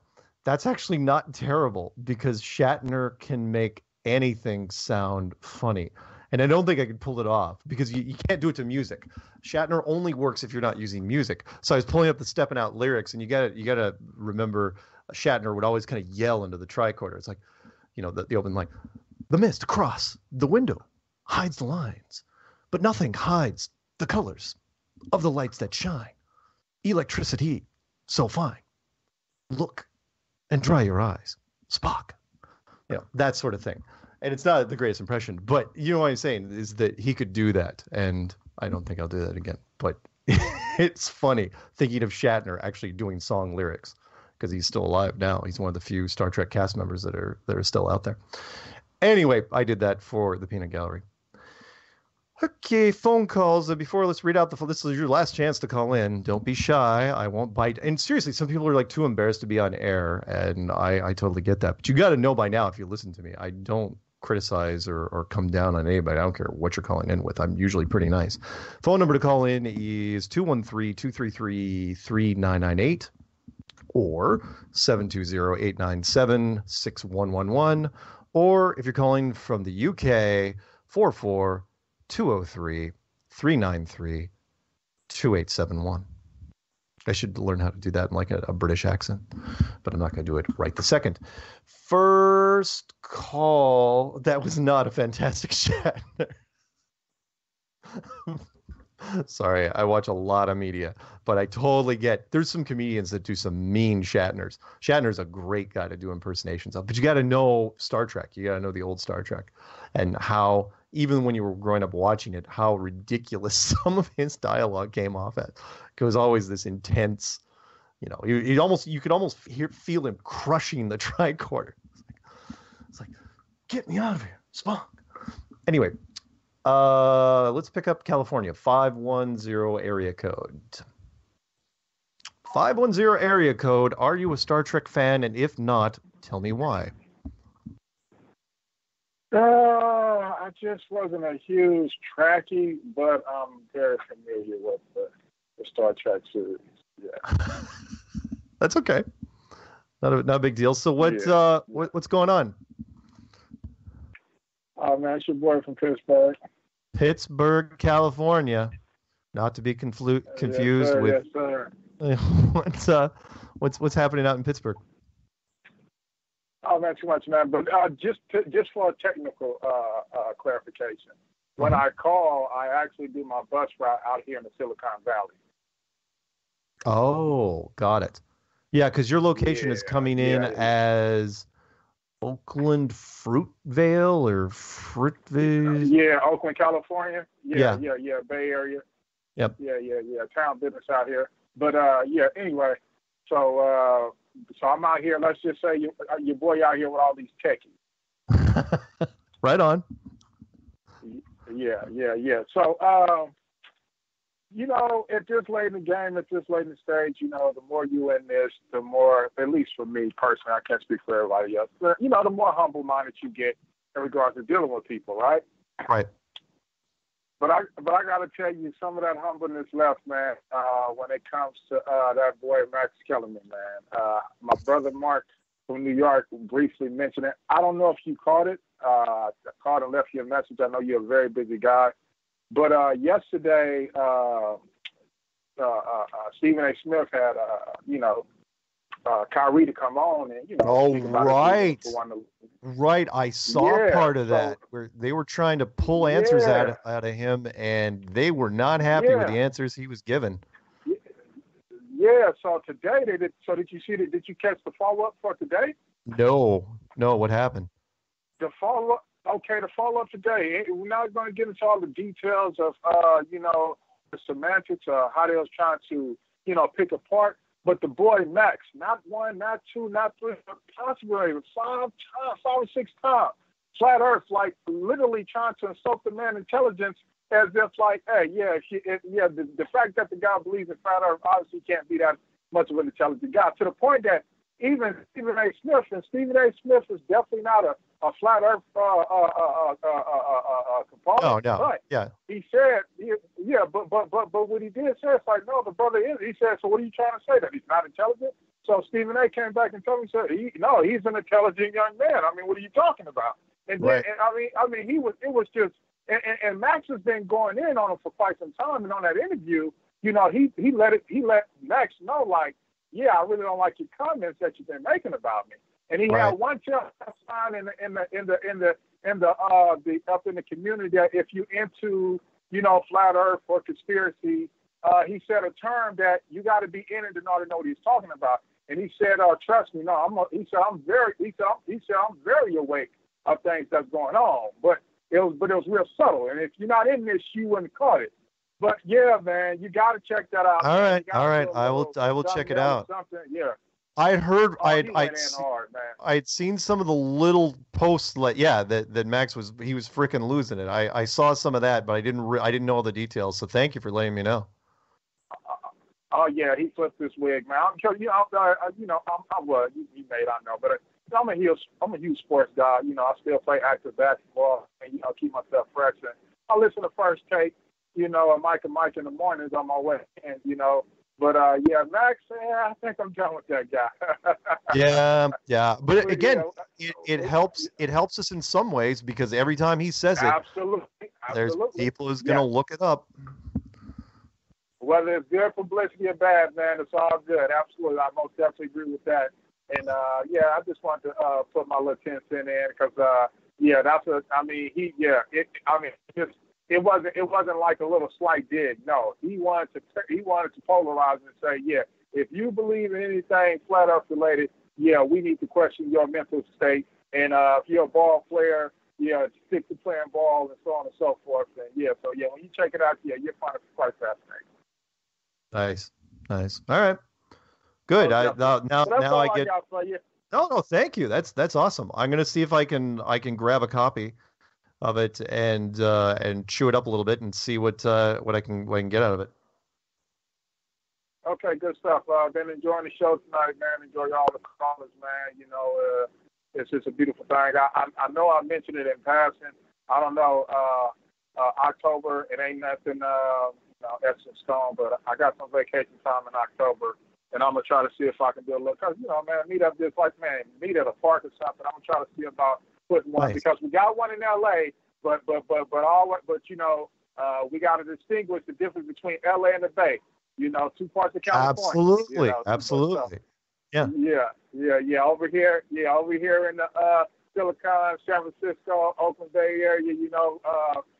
My boy Marshawn Lynch turning it up right now. So I know. I'm sad because I'm from Seattle. I was sad that he retired and then came out of retirement because for his hometown. It's like, but no, I'm happy for him. Yes, He's never looked better than he is in silver and gold. I'm sorry, silver and black.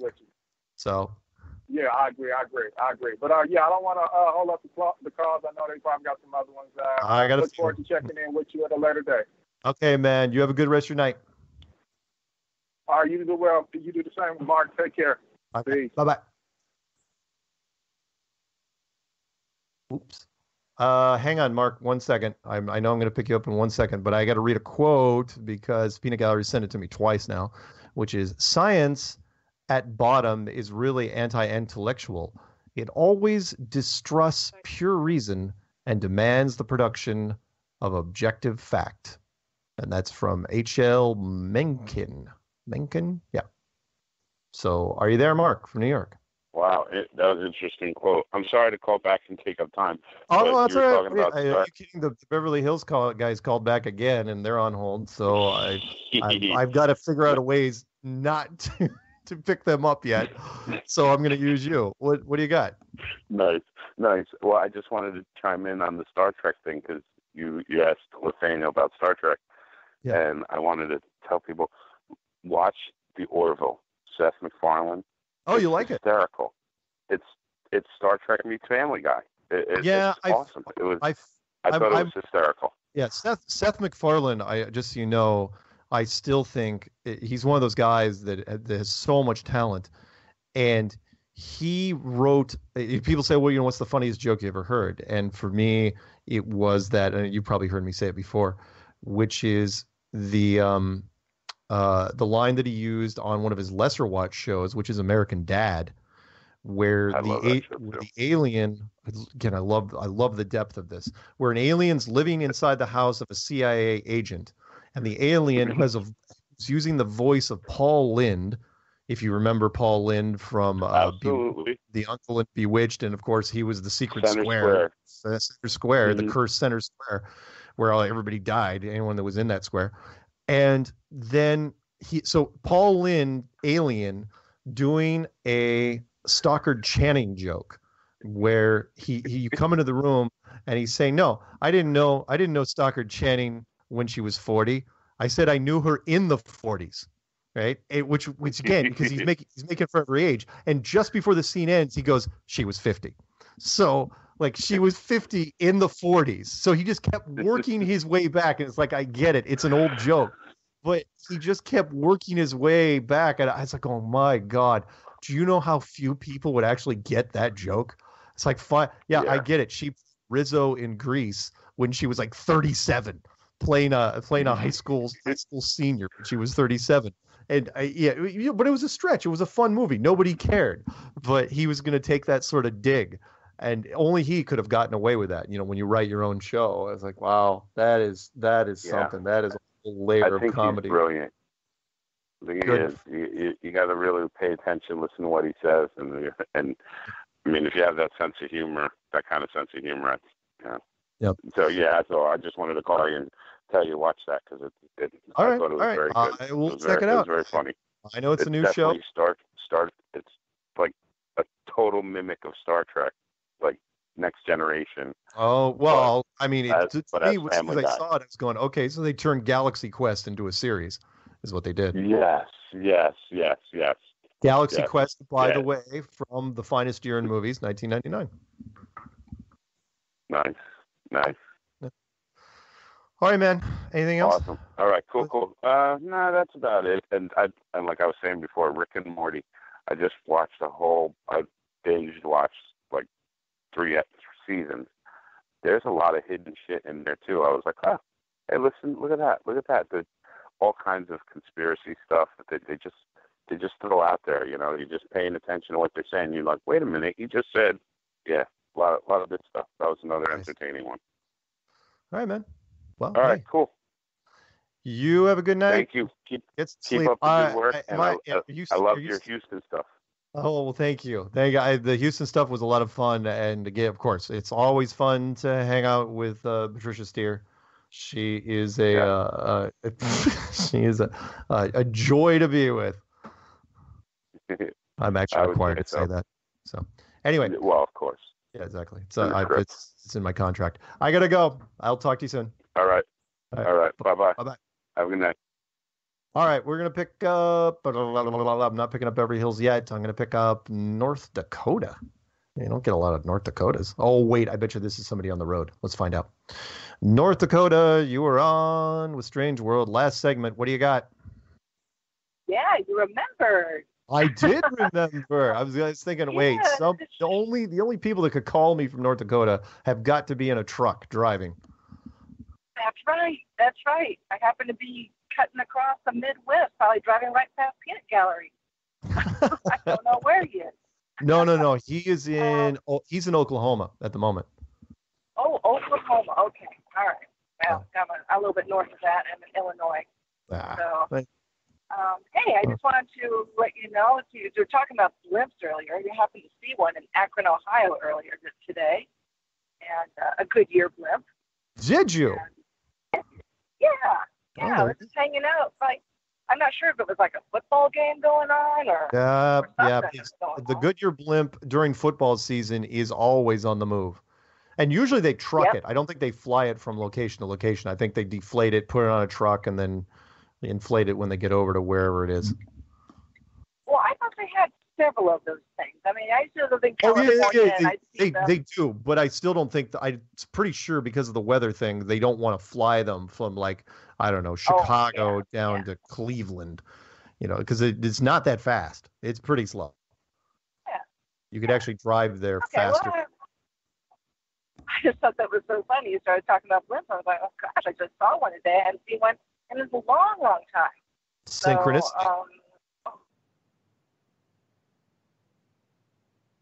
Still there? I wanted to say was this has nothing to do with flat Earth, but there is a video out there. I don't know if you've caught it yet.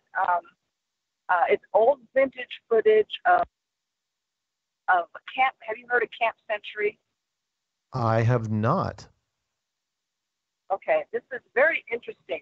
Go to YouTube and just type in and do a search for Camp Century, and there will come up this old Army footage, film about Camp Century that was made in Greenland, of all places, where they carved out this camp. It was going to be a city army city, and they put in there the first portable nuclear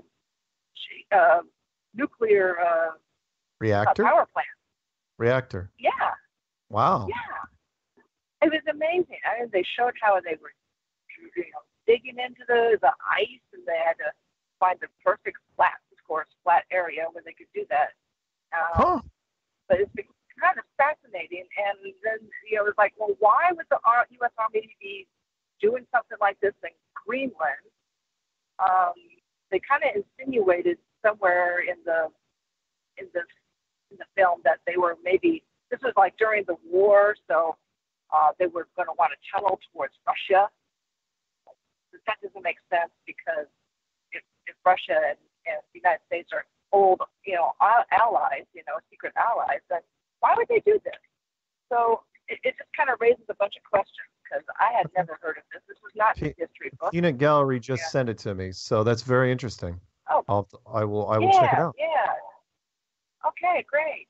And okay, the other thing was I haven't gone to your website, so I don't know where all the meetups are in Seattle. Is there anything coming up, like soon, or there might be something in October. I heard there might be something. In fact, if D Marble is listening, or anybody that's doing it in Seattle, I'd like it to be in the north this time, if possible, somewhere, because there's a restaurant right down in Mukilteo near Everett, which I think would be I think would be perfect for it, because there were quite a few people that came down to this last one.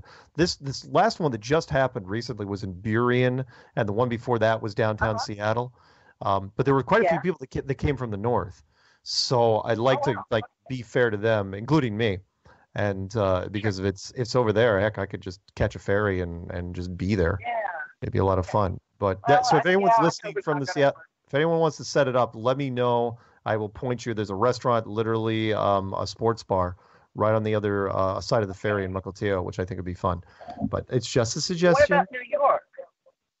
New York's still working on their stuff. They did one in the tri-state area, but they haven't done one yet outside of that.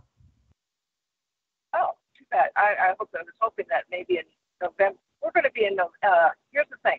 I have a cousin in Germany who's flying out to New York City. Mm-hmm. He's very rich. He's very well connected in the music industry. Mm-hmm. His and the family are on that side of the pond. My uncle had created a music publishing company from the war, after the war. So he's inherited that, and he's done very well. So we're meeting up. I haven't seen him in over 10 years in New York City. I am going to give him a map of the Gleason's map and a little bubble level, the little level, so that when he's flying back over the across the ocean. Right. I know what you're going to do. Yeah. Yeah. That'll be cool. Yeah, I'm going to ask him. Because I can't do it myself, right? So I'm going to ask him. Just watch that thing, and I'm going to tell him about. I'm sure he doesn't know anything about it. I don't know how many people in Germany know about flat Earth, but it must be getting out there. Right. So we'll see how it goes. And right. That'll be fun. I'm going to order one of your books to go along with it. Yay! Yay! Yeah. I should plug my book more during my show, but I try not to hawk my wares. It's not me ruining I'm going to order 3 actually. One for myself, my daughter, and then for my cousin. So yeah. Cool. All right. Well, in this case, I am going to hawk the book. Buy Flat Earth Clues on Amazon. Order multiple copies. Great for the holidays. Mess with your friends. Exactly. All right. I'm going to try to take one more call before I sign off this evening. Any shout outs before I send you off into the darkness of Illinois? Oh, no. Just have a wonderful time. Everybody who's going to the conference, I wish we could be there, but we've got a holiday run to do for our company, and it's just not going to be anyway. Yeah. All right. Just, I bought a ticket, though, for the online streaming, so cool. I'll be sitting in the driver's seat here and watching it. Right on. That sounds like fun. Yeah. Okay. All right. Well, thank you, Mark. Hey, my pleasure. And you have a good night. Yes, you too. Thank you. All right. Okay. Bye-bye. Bye-bye now. Yep. All right, who's the last call of the evening going to be? Well, you guys can probably guess at this point because they won't stop calling. It's going to be Beverly Hills, California, unless somebody tries to save me in the next 10 seconds. 9, 8, 7. Let's just pick them up. There we go. All right, Beverly Hills, you got the last call, and you got 4 minutes. Nice. Man, we can't get enough of this flat Earth. Apparently not. That's all right. You guys are good. So, I thought this was a flat Earth show. I hear everybody not talking about flat Earth. you should be on the show I do with Patricia on Flat Earth and Other Hot Potatoes. We can actually do entire shows and not talk about it. So what we get criticized for that all the time. So it's rough. You almost have to do the Alex Jones. Say your question. All right, you're out. Well, I try to be nice. So am I talking to 2 guys or 3 guys? Nice. He's really nice. No, it's just me and my friend Ross, Andy and Ross. Okay. Andy and Ross. All right. I got a quick question for you, really quick. How do you realize you're going up against the government with this whole thing? This is serious. I mean, come on. Aren't you afraid of your life? Do you see the CIA goons? They're listening in. I mean, what's going on? I know you've seen some guys. Tell us something. No, and that's what kind of worries me. It worries me that I don't see them more than if I did. Sort of like the old saying, don't worry if your coach yells at you. Worry if your coach doesn't yell at you. Which is, in this case, it's there. I've never had a car follow me. I've never had a weird email. I've never had any weird clicking sounds while I'm talking to anybody. And it is, wait a minute, the peanut gallery is asking me something. Hang on a second. You have government people on your side. Yeah, thank you. It is that's great. No. It's what I figured is that this thing is being let out for a certain reason. And I haven't been shy about saying this in the past. Really? God, yes. It is so easy from a software standpoint to shut this thing down if you wanted to. Think about this. Right. Any browser engine, if you type in the Earth is, the top of the list is probably going to be flat. And that should not be there. It should never, ever come up. Or the very least, if you're on YouTube, which is owned by Google, one of the biggest companies in the world, then all you have to do is say, if you see flat or Earth or any combination of that in a video title, do not recommend it to anybody. And yet I get people week after week, they tell me the same thing. They say, oh yeah, I got into this because it was recommended to me on YouTube. Or it shows up. Well, there are censoring bills. There are censoring bills coming out a little bit quicker. A little bit, I mean, have you been seeing that? Not with us. They censor other stuff. Absolutely, they'll censor if you try to go after like a fake shooting. They will censor the hell out of you now, to where what they do is they say not recommended for. They'll make sure that you will never get a nickel off of it. They won't ban the video. Really? Yeah, and I've seen some interesting stuff very, very recently where people are automatically blacklisted. Because once you're blacklisted, it doesn't matter what video you make. You could make a video literally about puppies and butterflies, and it will you're going to be blacklisted anyway because from your IP. If you go on your same IP and account, it's just exactly the account. Might as well start another account because yours. You're going up against the fact that the moon, we did not land on the moon. I mean, I know. Technically, I'm going against the U.S. government, even though I live in the United States. But at the same time, I'm getting no pushback at all, and I haven't since this thing started, which makes me think that they're setting something up to either come clean or steer it in a certain direction, because that's what I would. Yeah. That's what I would do. And if you're going to do that, you're going to take some token shots, put Neil deGrasse Tyson on a comedy show, take a few little hit pieces here and there. Neil deGrasse Tyson, he should be ashamed of himself. I know. Oh, anyway, sorry. We live on a pear Earth. It's a pear. It is fair. Anyway, hey, the show ends in like 20 seconds, so I got to say goodbye to you guys. So we got to go, okay? You're not allowed to go. I got to go. Hey, you know what? Look what's that. All right, I cut them off. So I just want to say real quick, if anybody wants tickets to the conference, email me at msargent23@comcast.net, and I will get you. I will put you in the right direction to get tickets. There's only 7 general admission tickets left. There's no more VIP seats. After that, you're going to have to find somebody that's dumping their tickets because they had a family emergency. Thank you for everybody that called in. Thank you for everybody that emailed. Thank you to my wonderful friends out there, and a special thank you to a friend in the Northwest who is having a few potential health issues. Hope she's doing Geocentric Earth? I had to make a new one. What are you doing?